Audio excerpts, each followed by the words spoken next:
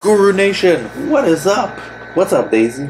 How's it going? It's going good. Daisy Villanueva, very diligently filling out employee self-assessment. She's giving you McClingotrol A+, 5-star reviews, beyond the 5-star.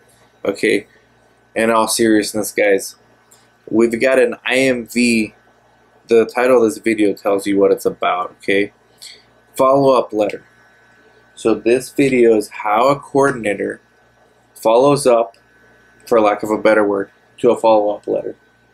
So, did you read this? I'm going to put you on the spot. If it's from the previous, yes, I did. I did, okay. From her first one. This Yes. is from her first IMV. Takes them about a few weeks to get these things out to you, right? She takes a little longer. Well, it's not her, so she does it. It has to go to her manager. They go 3 or 4 rounds of revision. Mm-hmm. That takes a week right there. Then the sponsor has to approve it. Maybe another few days. Mm-hmm. Then she has time to do a follow-up letter. Mm-hmm. So she can't, because I used to do CRA too. So Yeah. it does, the turnaround time from the CRA is 3 days for the first revision. But by the time the coordinator gets it, it's been weeks. Wow. Yeah. There's a lot of work going into these things. This is Mm-hmm. why a lot of CRAs quit their It jobs. makes sense why it takes a while then. That's right. That's right. I mean, think about how long her report was. If this follow-up letter is 12 pages. This follow-up letter is 12 pages. Mm-hmm. So the report must have been 30. Mm-hmm. That's why CRAs quit their jobs. And that's why they can't keep them at the CRO. That's another podcast, though. You're getting me sidetracked. There's too many topics, right? Yeah. So now it's your job. You're the main CRC for this study to go through the action items. But, here's what. Is this the first one you've received, ever? No, that's the second one, and there's one after that one as well. The one after that one, she just had one action item in that one. That was it. Oh, okay. But, as a coordinator, this is, at your previous job, you didn't... No, I respond didn't to deal this with that kind at of all. No. Okay. So it's very common. You're going to get a lot more of these. Mm-hmm. So the first part you can ignore. Well, really the important part is it shows you what visits she actually reviewed. Mm-hmm.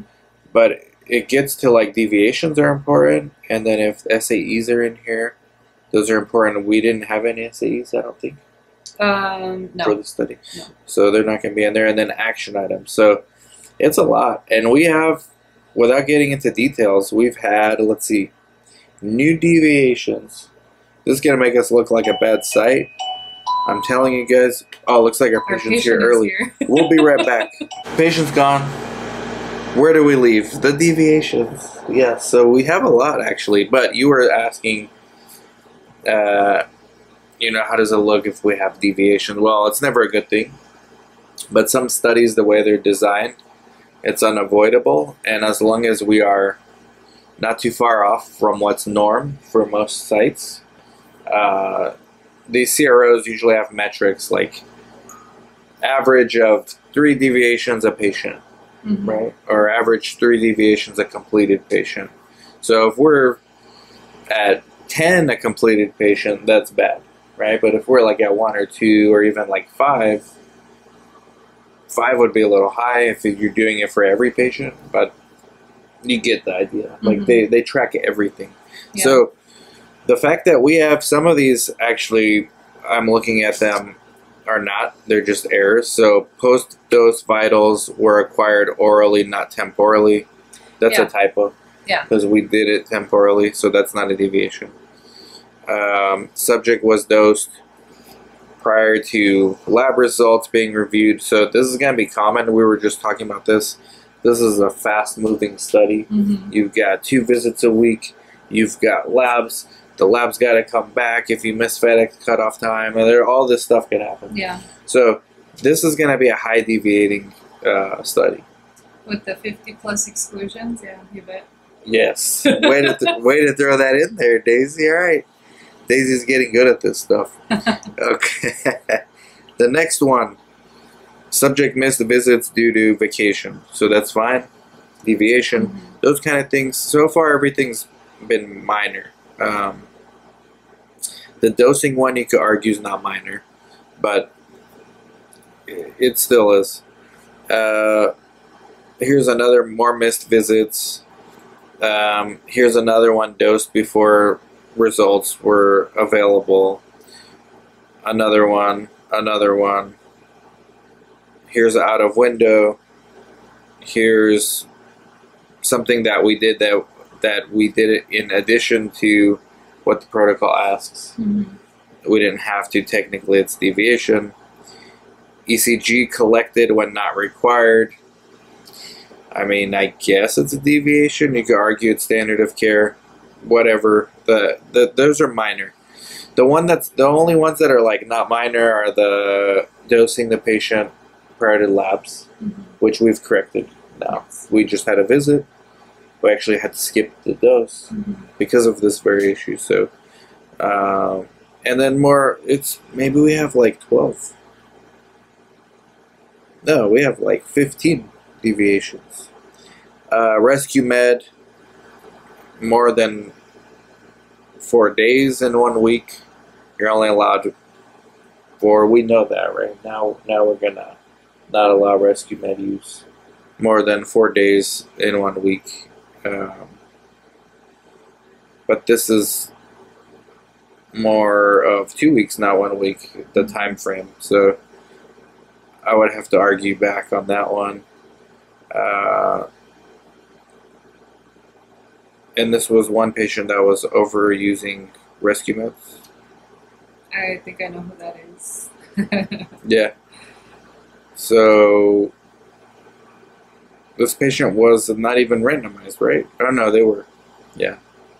So that's a IMV. Then you've got, those are the deviations. We don't have any SAEs. Now you have a bunch of action items. So CRC to make sure we have calibration records and temp logs.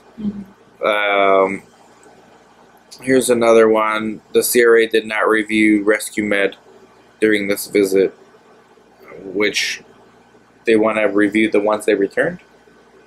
No, I think what she meant is she wanted to know how many we had on site. Oh, okay, I followed up with in an email. Okay, okay. And then these are like file things in the investigator site file. Site to upload, site initiation confirmation letter, PI to sign, all confirmation and follow-up monitoring letter. That's new. Yeah. Most studies don't require that, but in this case... she did tell me that the confirmation letters didn't need to be signed. She told me that. Oh, okay. And she said that we could either have it in the ISF or on Creo. Sign on Creo. Either or. So yeah. we don't have to do it, upload them, or have them on both. Okay. You can just upload them to Creo and have him e-sign them on there. Yeah. That'll work. Yeah. That'll work. Okay. So maybe that's what we'll do. These are just the common things you'll get at your missing protocol signature page for a certain amendment, which has got to be in there. It's just not uploaded. I'm guessing. All of those, I think they're all resolved by now. Everything resolved already. All these 30 plus things. GCP certificates to be filed. Yeah, that's all done. For Jaime and Jocelyn. We'll get Jocelyn on the next video, guys.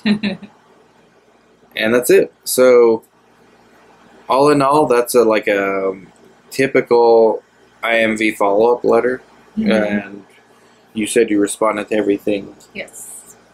Like, you received it. What did you do that day? You followed up. Not that same day. I kind of did it a little bit over time. Just kind of prioritizing, you know, the visits and all that. Since I have some time for her to do her next IMV, so I just kind of spaced my time out. But it's all done. And now the most important thing is we've changed some behavior from some other things like not dosing prior to getting certain lab results done. Yeah. So monitoring visits still are good, and the follow-up letters are being responded to in a timely manner. I didn't realize we have to have PI sign them, but he can do it in Korea. Yeah. He would love that. All right. Anything else? No, that's pretty much it. All right. Looking forward to the next one. Looking forward. Wow, amazing. Okay. Like, subscribe, comment, share. Thank you, Daisy. Everybody go connect with Daisy right now. Your followers are going up, huh? Through the roof. Yeah. Through the roof. Each one a new spike. Each video. We do like a video a month. Mm-hmm. Wow. That's a good pace. All right, Daisy. Yeah. Go follow, all right? Like, subscribe, comment, share. Bye-bye.